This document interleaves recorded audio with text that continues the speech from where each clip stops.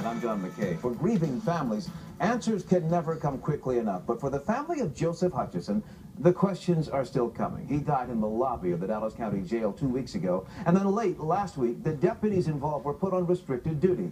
But why did it take so long for officials to take that step? News 8's Tanya Iser tonight has that story for us. Tanya?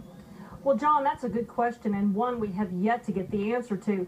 Incidentally, they were actually placed on restricted duty the same day that the family of Joseph Hutcheson and civil rights activists announced that they were going to have a press conference to demand release of the video surveillance footage.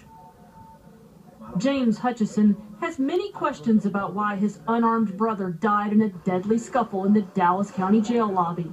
His latest question: why did the Sheriff's Department wait so long to put 6 staff members involved in the incident on restricted duty? I would think that would happen on day one. I mean, I don't understand. He, his mother, and his brother's wife spoke out during an emotional press conference Friday. How is this possible? Demanding the release of video.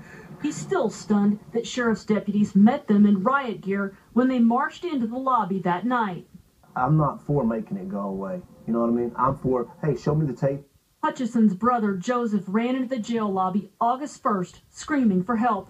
Sheriff's deputies say his behavior was erratic and strange, so they restrained and handcuffed him. But witnesses interviewed by News 8 that day say the deputies stepped over the line. I got him handcuffed, and one of the jailers had his knee up against his, blocking his airway on his neck, and the man is, in between gasps of breath going, I can't breathe, I'm sorry, please don't kill me. The Sheriff's Department has refused to release footage, saying it would taint witnesses who they have yet to interview. Why wouldn't they be gathering them people up right then? Even now, Hutcheson says no one from the Sheriff's Department has reached out to the family. It's pitiful. I mean, my mom's, it's just like it's like you got the knife in and you're just twisting, and it's just pull it out, give us some relief.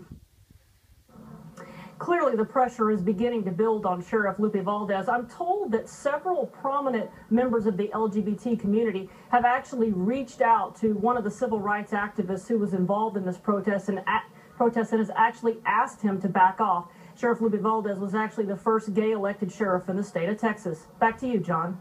Thanks a lot, Tanya Iser, reporting for us tonight.